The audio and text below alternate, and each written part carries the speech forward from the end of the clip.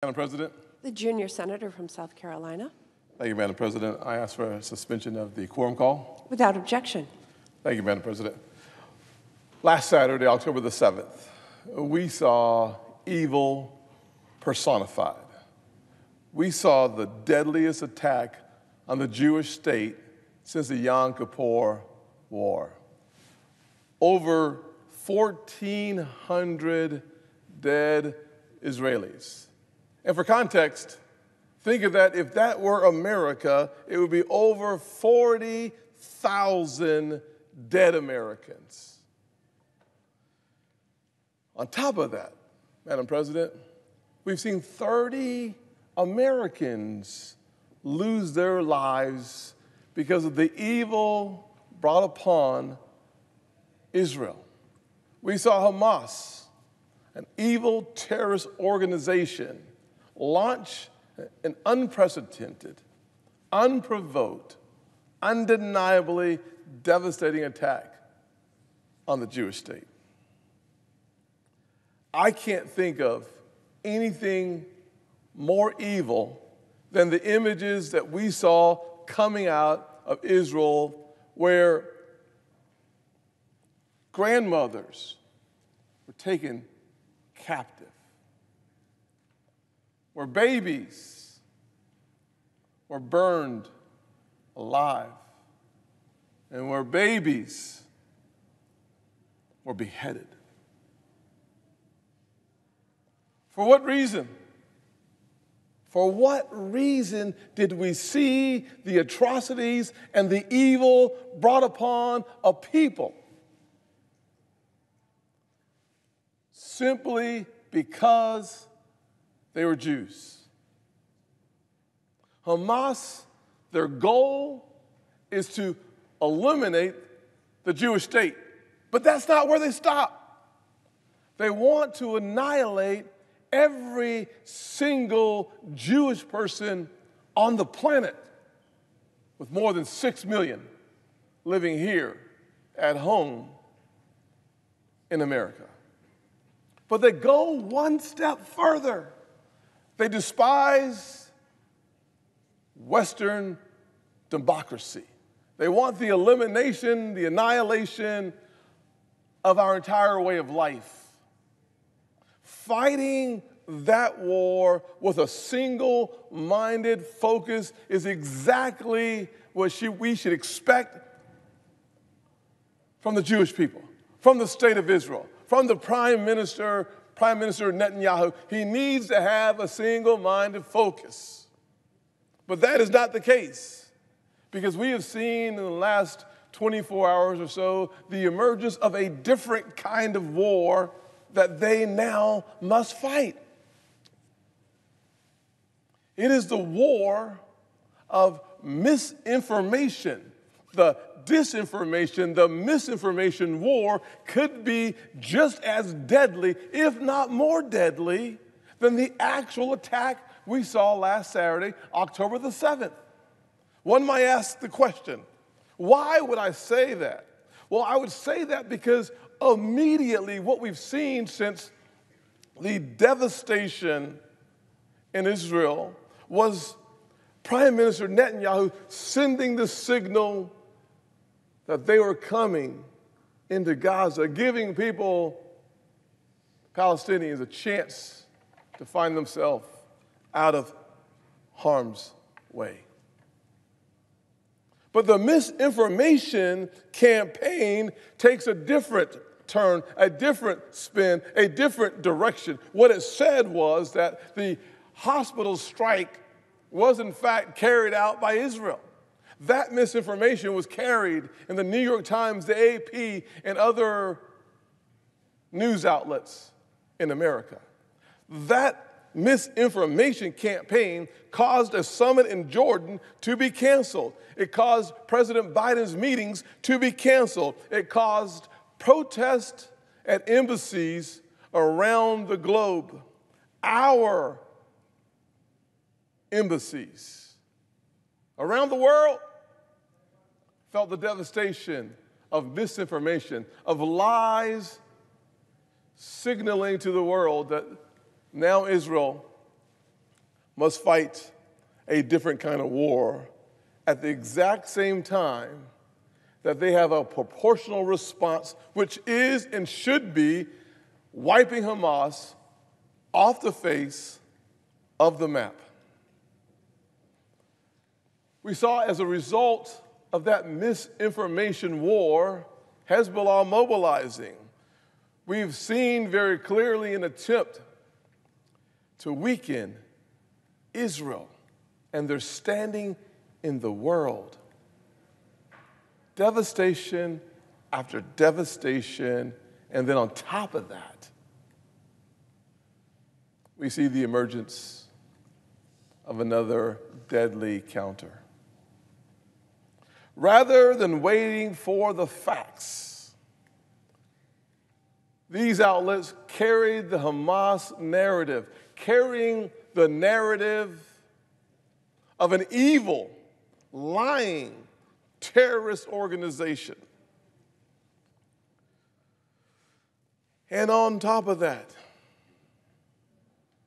equally as devastating is to see the divide within the House of Representatives, where the vast majority of Republicans and Democrats stand firm with our ally, Israel. But there are members in the squad who have decided to continue spreading the propaganda of Hamas. Congresswoman Tlaib has yet to delete the tweet that says, Israel just bombed the Baptist hospital, killing 500 Palestinians, doctors, children, patients, just like that. Delete the tweet. We cannot have members of the United States Congress sending out and being an extension of the Hamas propaganda machine. It is despicable behavior from elected representatives of the greatest nation on God's green earth. Those members did not start their anti-Semitic comments on October the 8th. This started months and even years prior. There is a cancer that is metastasizing on the radical extreme left that has to be dealt with in America. I've said several times over the past several days that Psalms 122:6 is so important, that we should pray for the peace of Jerusalem, and those who do will prosper. There is no doubt in my heart, there is no doubt in my mind that we find ourselves living in dangerous times in this world. Conflicts in Eastern Europe, now conflicts in the Middle East, and real threats in the Indo-Pacific. We need American mettle, we need American leadership, and we need it to be strong, defiant, clear, and undeniably the strongest force for good on the planet. It's one of the reasons why I made strong comments about the terrible decision, the unbelievable decision to release $6 billion for hostages. I said this during the Obama administration, that paying $400 million for hostages would make more Americans less safe abroad and raise the price on every head.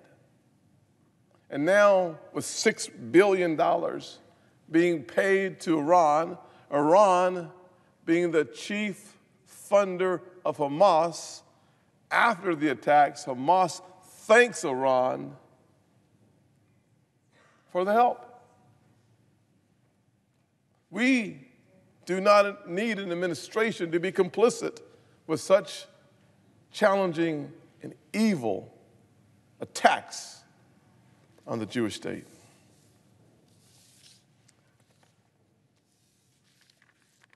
As one reason why I seek, Madam President, I seek consent to pass my legislation, the Solidify Iranian Sanctions Act. In 1996, we put in place sanctions on Iran. We did so in the sector of their energy sector because we understood that causing pain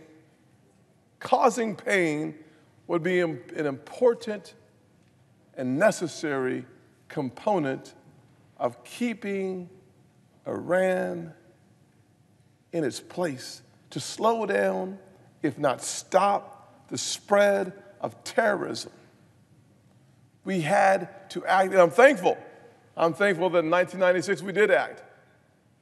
But that action is set to sunset. It is set to expire.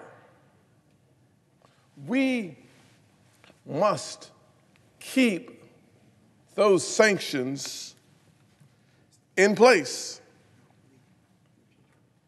Without any question. I look at the support for my legislation. This legislation predates the attacks on the nation of Israel. This bill has the support from both sides of the aisle. It is a common sense step to make permanent the Iran Sanctions Act of 1996, and support comes from both sides of the aisle, including the only Jewish mother in the Senate, Senator Rosen. This is one of many steps we must take to restrain